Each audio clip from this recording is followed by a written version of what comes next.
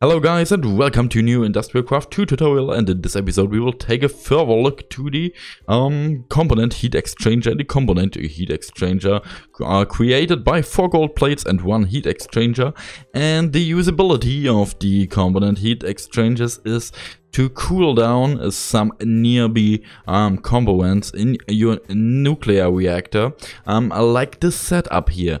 You can see that we are installed some advanced heat vents, and the component heat exchanger will transfer the energy from this and this maybe to the to this heat vent and cool down the whole setup. And if I say press yes, you can see that the heat exchanger are working and give the energy to the heat vent, and the heat vent gives it to the component heat vents, and so on and so on, so that that the whole setup is a